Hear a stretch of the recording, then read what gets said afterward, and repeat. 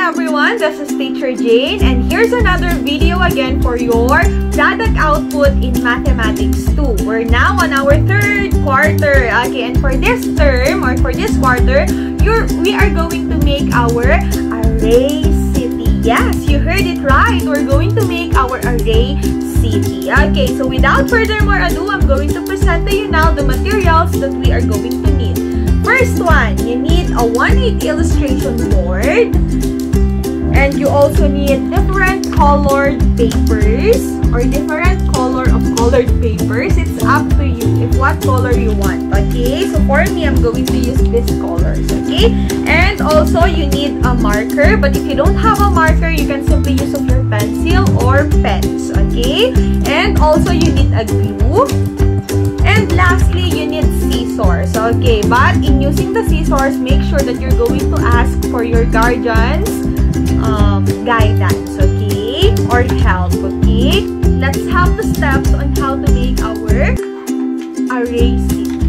Okay, first you need to get your 1/8 illustration board. I'm going to use the black part of it. Get this the red one, and you can draw, or if you want, you can direct.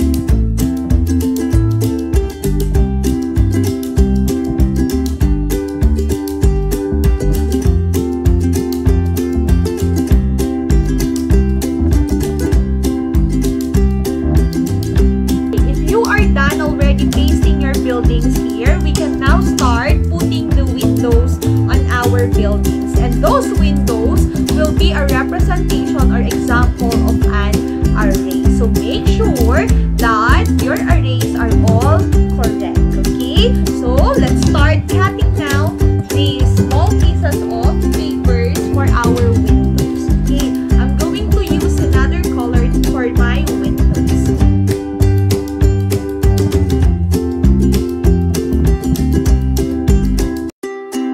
Okay, now I'm going to show you how to make the array. Okay.